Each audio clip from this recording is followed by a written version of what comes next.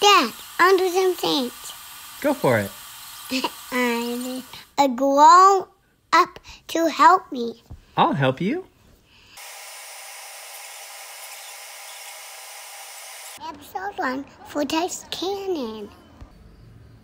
Hello students and families, Mr. Barry here coming to you from my home garage. I wanted to take this opportunity to make some science videos that students and families alike can use to do science at home. All of these experiments use household items, and hopefully you'll be able to find the materials you need around the house. I do want to stress that all of these experiments are meant to be done with a supervising adult. The videos are not made just for the kids to follow along and experiment on their own.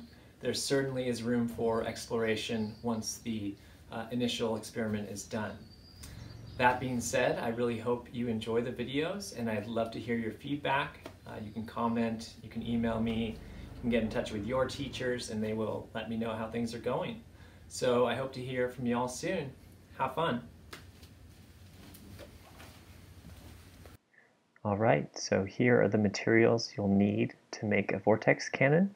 A box, a pencil or pen, something round that you can trace, and some tape. I've got packaging tape here.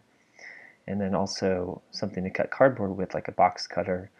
An X-Acto knife will work well, or anything that can cleanly cut cardboard. And so the first step here is to tape up the box. You really do want to seal it up and make it as airtight as possible. You don't have to use packaging tape, but it does work very well on cardboard. You can use duct tape, masking tape, gaffer's tape if you have it.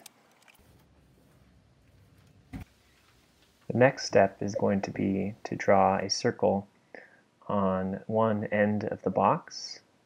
Try to get it right in the center as best you can. It does not have to be perfect.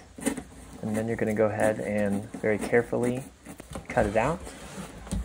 Found that with cardboard, just a lot of really short cuts like this will leave you with a really nice clean circle.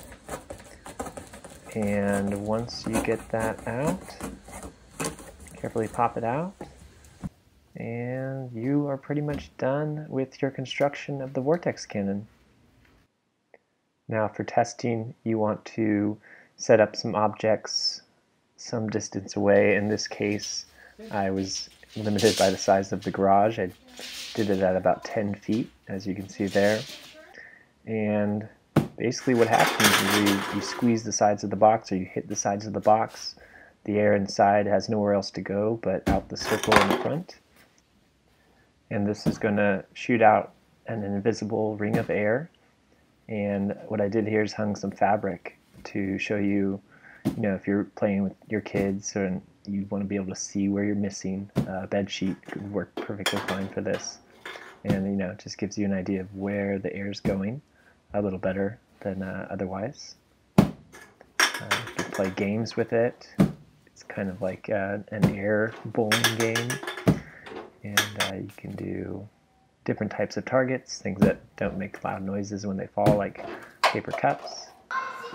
And if you really want to take it to the next level, you can get a fog machine and you'll be able to see the vortex rings as they come out, which is really fun and pretty fascinating, really.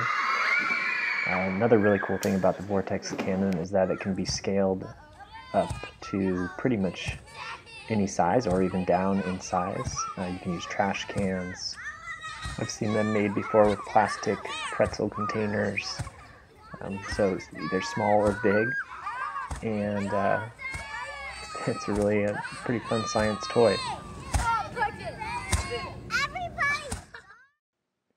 I hope you all enjoy your vortex cannon. I want to say a special thank you to my family for helping me make this video. Please let me know how it goes.